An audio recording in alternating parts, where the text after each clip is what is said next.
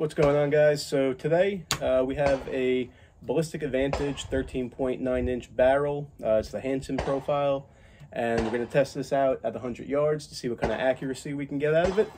Topped on this, we have a Ride-On Optics Patriot Optic. This is a 1:8 by 28, so I'm going to be shooting on the 8 power to see the groupings that I can get. I'm going to be using just regular 62 grain green tips.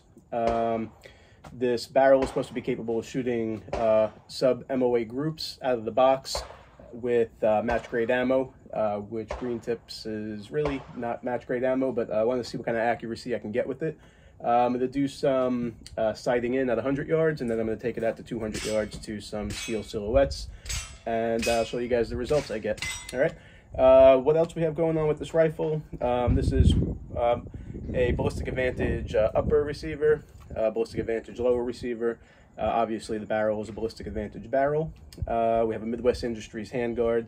We have the BCM Voltor A5 buffer tube with a A5 0 buffer in here, and that seems to be cycling the brass pretty well. We're doing it about a 3:30, 4 o'clock ejection, so everything seems to be working good. So far I have about 60 rounds on the rifle, so barely even broken in yet, but nonetheless want to see what kind of accuracy we're going to get out of it. So let's send a few downrange and see what happens.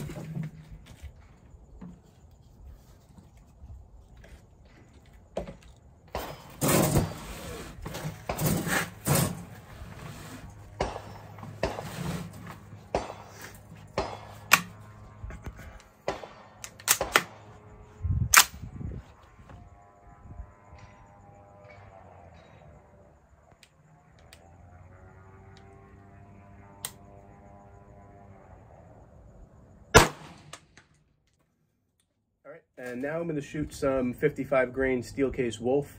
I know for a fact that this ammunition does not cycle this rifle. It's going to short stroke. The ejection is at about 3 o'clock, but the bolt's not coming far enough back to chamber the next round. So I'm going to be manually cycling the rounds after each shot, but I want to see what the accuracy is like. So I'm going to take this out to 200 and see if I can get on some steel 10-inch gongs.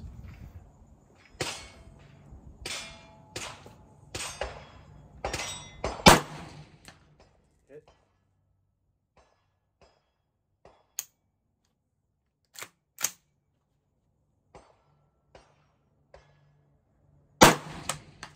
Hit.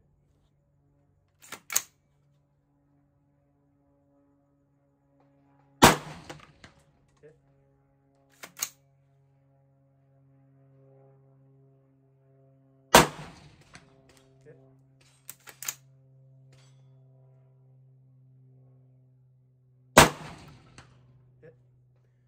Alright, so we're hitting consistently at 200 yards with the Wolf 55 grain steel case ammo.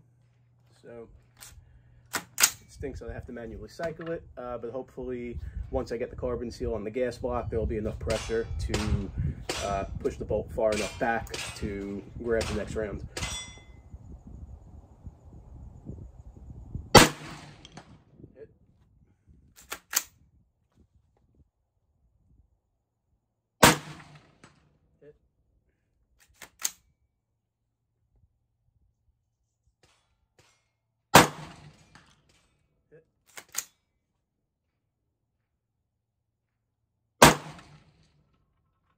Miss.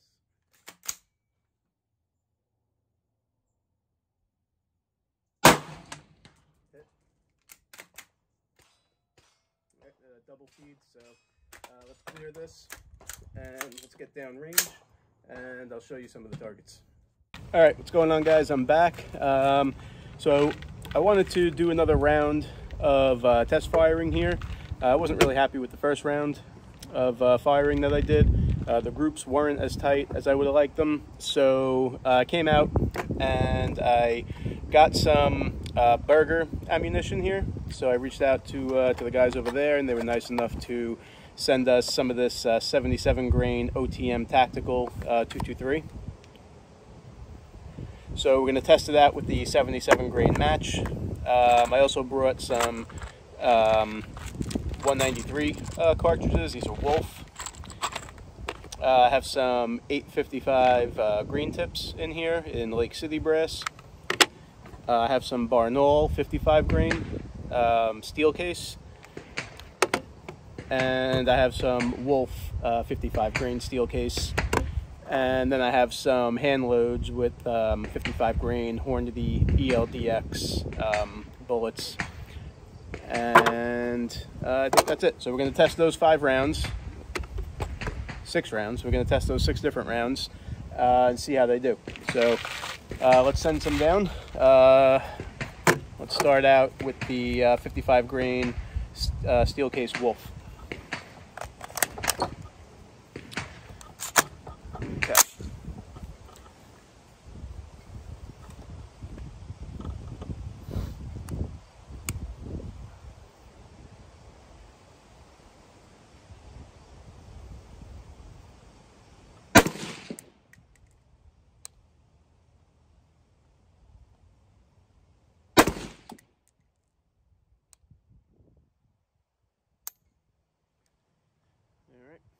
That didn't cycle. I know that this rifle doesn't cycle the 55 grain Wolf, so I'm just going to manually cycle that one.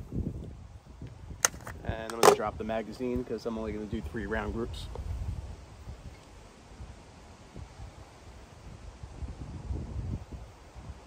Okay, so we are clear.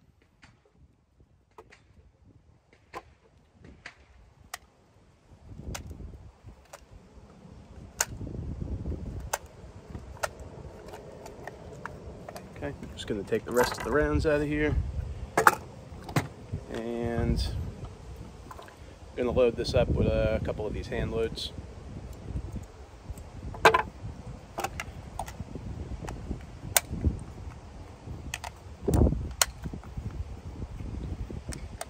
Now these are fire formed for a different rifle, so hopefully these cycle. We'll see.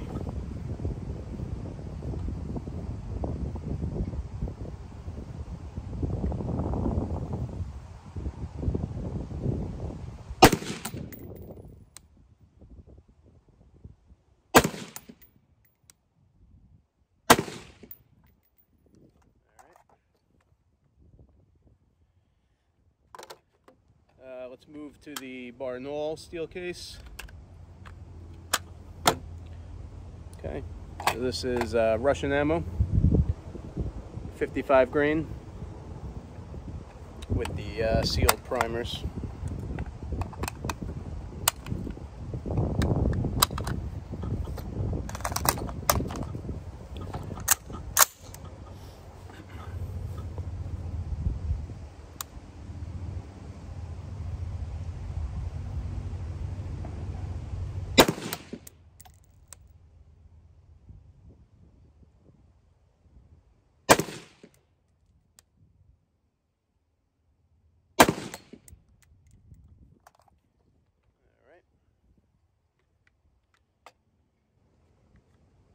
Next up, we're going to do the 62 grain green tips, the M855s.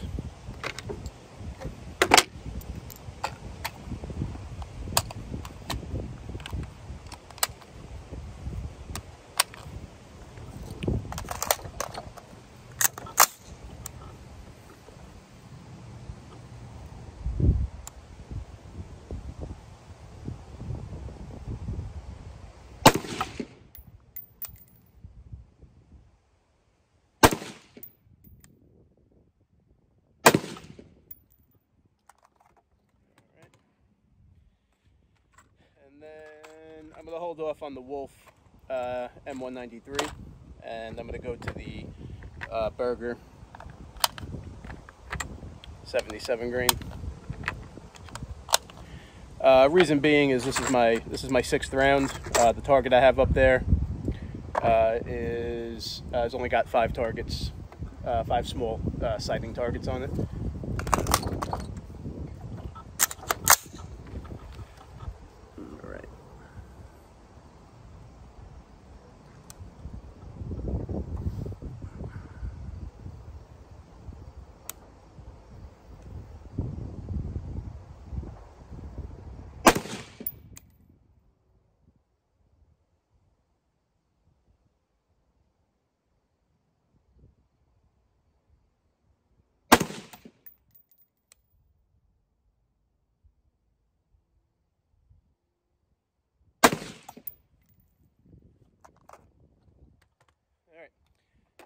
I'm not sure if I'm going to do this one. I don't want to really just waste a target just to see how these group.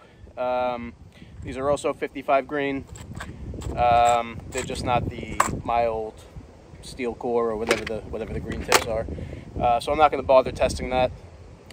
We already did the 55 grain Wolf steel case and the 55 grain Barnaul steel case and the 55 grain ELDX. So I'm going to go down range, pull the target, and see how I did this time around. Be right back.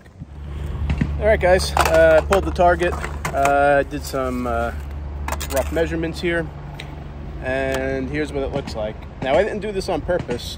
It just so happened that everything that was 55 grains and even the 62 grain was just about at 2 1/4 inch, okay? So let me hold that steady for just 1 second. So pretty much everything is at 2 1/4 inches except for that Berger 77 grain. So the Berger 77 grain is just under 1 inch. It was at about 9/10 of an inch. I just put 1 inch there just to make it easy. So the whole purpose of this video was to test that 13.9 barrel from Ballistic Vantage that they sent me. And you saw from the first clips that my first round of testings, my groups were probably about the same, maybe a little bit bigger than the 2 1/4. And it wasn't until I actually reached out to the folks over at Berger, they actually supplied me some of the 77 grain, that I was able to see what the accuracy was really like with some match grade heavier ammo. So it's a sample of one.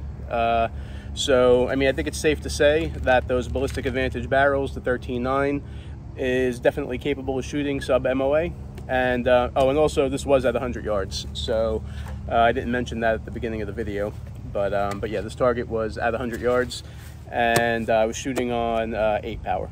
I didn't really take too much time in between shots. I just kind of checked to see that my center dot on my reticle was somewhere within these orange areas here, and I took the shot.